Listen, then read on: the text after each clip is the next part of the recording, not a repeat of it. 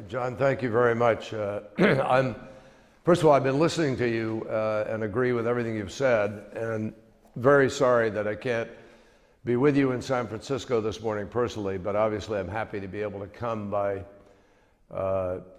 video, and delighted to be able to offer a few thoughts about this from the State Department. Let me start by thanking The Economist and National Geographic for bringing together a whole bunch of influential people from so many different industries. John, I see you motioning. Is there a, can you hear me? Secretary Kerry, thank you very much for coming, for addressing us like this. And I wondered if you could say a few words about the oceans. And I might ask you one thing about your personal involvement in it. Sure. I started, I didn't know whether you were hearing me or not, but it's my pleasure to be able to be with you to share some thoughts about this. And as I was listening to you, I was thinking about some of the challenges, obviously, of responding to this notion that restaurateurs and businesses and other people are talking about it, but we're not necessarily doing it or doing what's necessary. Look, the challenge of meeting the current problems of our oceans is really one of the most complex global challenges that we face today. As everybody knows, oceans are 3/4 of our planet, and the oceans are in trouble, just to follow up on the comments previously made. And there isn't any doubt about that. But the good news is we know exactly what is threatening our oceans, and we have a very good understanding of what we need to do in order to deal with these threats. We don't yet have the political consensus or the urgency translated into political action. And we know that there's no way that governments are going to tackle this enormous challenge, frankly, without significant impetus from the private sector, the NGO community, academia, media, and others. So that's why I was particularly excited to take part in this session today, and to simply underscore to everybody that we need a far more robust international dialogue on protecting and governing our oceans. I just share with you very quickly, you know, coming from Massachusetts, it's hard not to have a connection to the sea. And I grew up with a family that has a very deep connection. My mother's side of the family, my ancestors were sea merchants back in the 1800s, 1900s. My father was a recreational fisherman, a sailor, a passionate sailor who introduced me to the ocean at age 3. And after he retired, he sailed across the Atlantic several times for the sheer pleasure and adventure of it. And I've been a sailor all of my life, a fisherman, and somebody who enjoys taking a break by the sea as possible. And I learned early on to appreciate the wonders of the oceans. I also learned early on how important it is to protect them, because we would go in the summer to a place right near the Woods Hole oceanographic, and I'd always see these marine biologists probing the waters and wondered what they were up to. So stewardship of our oceans has been a priority for me throughout my career in the United States Senate. And I want to emphasize it is a major priority for me today as Secretary of State. Whether you live on the coast or you live hundreds of miles from the closest beach, the fact is that every human on Earth depends on the oceans for the food we eat and for the air we breathe. Let me emphasize that. Most people don't think about that, but for the air we breathe. We depend on the oceans literally for the essentials of life. And as we all know, the oceans are home to countless different species and diverse ecosystems.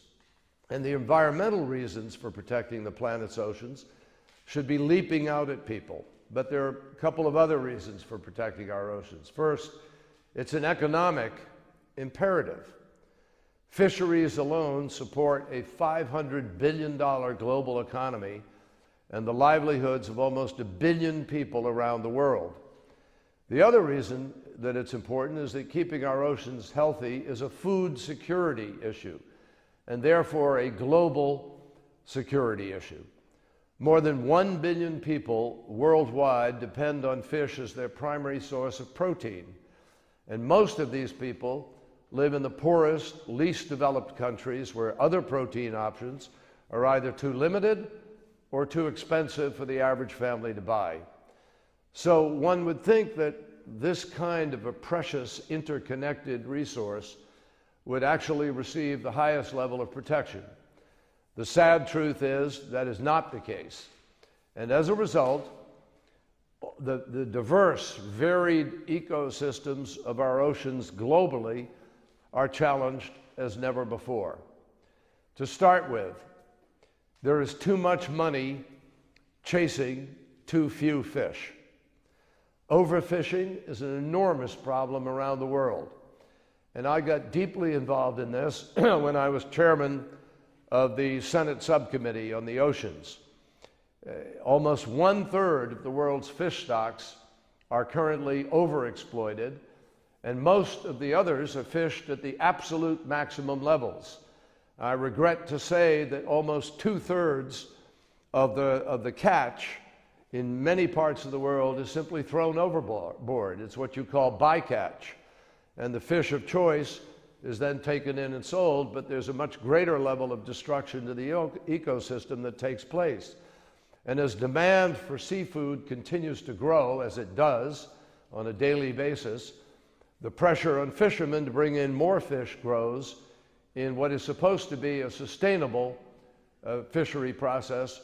And right now we're witnessing the definition of unsustainability. Part of the problem has to do with simply keeping track of how, when, and where fish are caught. I remember dealing with this issue with our fisheries management councils around the country. It's very, very difficult. And a lot of captains resist regulation because they don't feel the science is sufficient to be able to document the decision that the public sector takes. So it's very, very difficult to enforce fishing regulations out at sea. And a huge chunk of the seafood that is caught around the world is obtained in ways that are illegal, unreported, or unregulated. So this is obviously not only bad for the ocean's ecosystems, it's disastrous for the U.S. commercial seafood industry and other seafood industries around the world. And when billions of pounds of illegally obtained seafood makes its way into the global marketplace, it jeopardizes 1 million jobs and more than $115 billion in sales every single year. That's just in the United States. The second major threat that our oceans face is record pollution that is contaminating our seas. And I'm talking about debris, garbage that floats off the shores, but I'm also talking about pollutants that we can't see with the naked eye. Nitrogen, phosphorus, other nutrients that come from land and disrupt marine ecosystems. And the nutrient pollution can come from hundreds of miles inland, where you see fertilizer flowing downstream and into the sea. I saw this vividly when I was campaigning out in Iowa and in the Midwest, on the, all of which feed into the Mississippi through the Missouri River or other rivers. And this kind of practice has contributed to some 500 areas throughout the oceans of the world where marine life simply cannot exist. We all know they're called dead zones for a reason. The third major threat that our oceans face has to do with greenhouse gases, which is one of the reasons I spoke in Jakarta in Indonesia the other day about climate change. When we think about greenhouse gases, most people think about clouds of exhaust that's coming from the tailpipe of a car or a smokestack at the top of a building. But that pollution doesn't only make its way into the atmosphere and cause climate change, a lot of it is absorbed by our oceans, which causes them then to become more acidic and eat away at coral reefs, shellfish, and so forth. And this has enormous ramifications all the way up the food chain and makes business harder for the billions of people who make a living selling fish or through ecotourism. So I've just listed some of the formidable challenges, but the fact is, the hope is that there are solutions. And I want to briefly mention the 3 tangible ways that we can begin to improve the health of our oceans, and then we can talk. First, the U.S. government and domestic industries have made real progress in sustainably managing our fisheries. More and more, we are learning how to do that. We're also trying to stop ports from importing illegally harvested fish. There's more that we can do on both of these fronts. One step all nations should take is to end government subsidies to fisheries, because that just encourages overfishing and undermines the effort to have a management regulatory process that is sustainable. Another is to implement more systematic checks on seafood delivered to ports all over the world. In the United States, we are also exploring policies that would, for example, only allow seafood into American markets if there is proof that the seafood was captured legally and in a way that is traceable. All of these steps can actually help us to level the playing field for honest fishermen and better protect the entire seafood supply chain. Second, we can, more sustainable agricultural processes will go a long way toward cutting down on nutrient pollution. And we could also do a better job of protecting coastal and marine areas. Today, less than 3% of the world's oceans are part of a marine protected area or a marine reserve. I'm proud that I introduced with Gary Stubbs years ago the Stellwagen Marine Preserve off of Massachusetts, but we need many more of these around the world. Think about the progress we could make if just 10% of coastal and marine areas were protected. And I think that's a goal that we could accomplish, and it's one we ought to set for ourselves. Third, if we want to slow down the rate of acidification on our oceans, protect our coral reefs, and save species from extinction, we have to cut down on greenhouse gas emissions and pursue cleaner sources of energy. It's as simple as that. So, these steps are part of a way that we can slow the damage from climate change. And in Jakarta last week, I spoke at length about the enormity of the threat that it poses and the urgent need for a global solution to what is simply a global challenge. This doesn't know borders, it's transboundary. And every country on Earth has to do all it can to reduce emissions, not just for the future of marine life, but frankly for the future of all life. So we have some pretty clear marching orders. And I think events like this gathering can hopefully help us carry them out. And we have to start building a consensus around a clear and effective policy agenda, developed soup to nuts by the cooperative effort of governments, the private sector, civil society leaders, and other stakeholders around the world. With that in mind, I can take advantage of this conference to announce that this summer I will be convening a 2-day International Oceans Conference here in Washington, sponsored by the State Department. And I hope that that conference will build on the progress that you make in San Francisco. We can build on your topics and the effort that you're making in order to sharpen our focus on this critical issue. And I hope that many or all of you will come and join us, because we're going to have to build a very significant political effort around this issue. I told you at the outset that the oceans have been a huge part of my life for my whole life. I know that many of you share that same experience. So we have to do everything we can to live up to our responsibility to leave future generations the same healthy, vibrant experience that many of us were fortunate enough to live out when we were kids.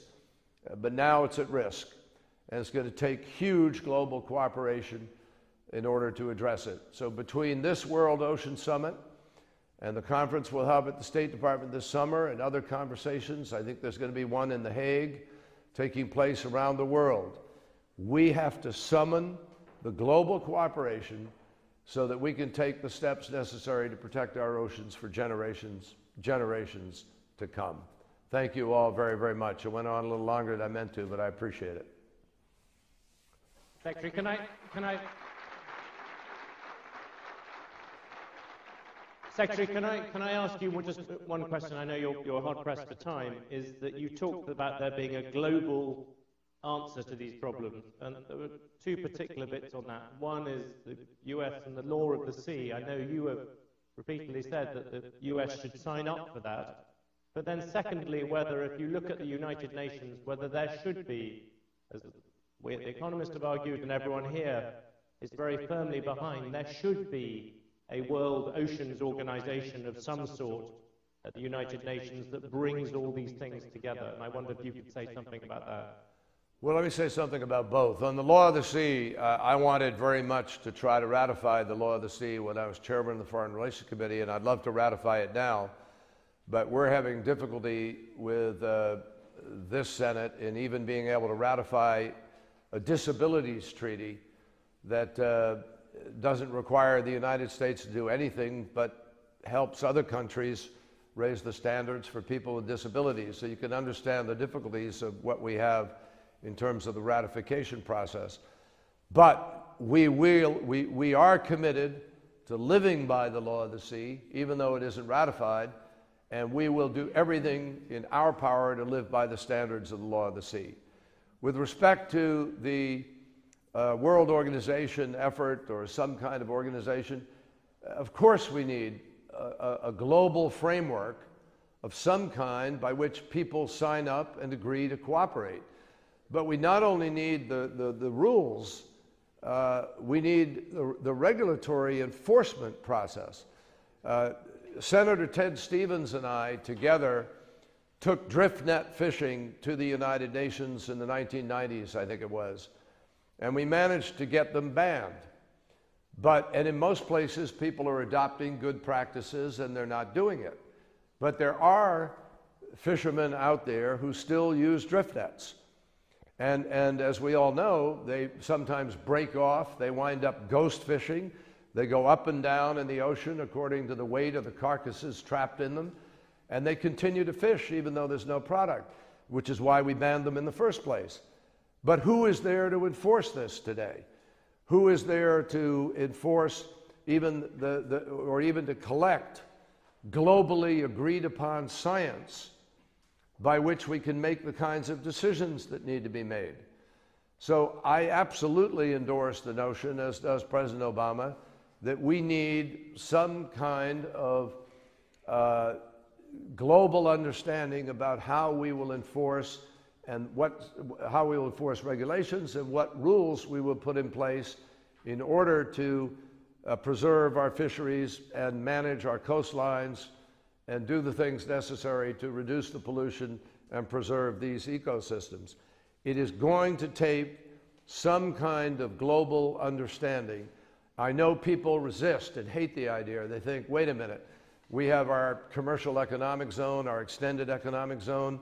Each country wants to exercise its own sovereignty, but that's not the way the ocean works. And that's not the way migratory species behave. We're all connected to these, and we have to find a global structure. I think the United Nations is the obvious one within which to try to arrive at an understanding of how we're going to preserve this. I've got to run, unfortunately, but I hope you will keep this conversation going.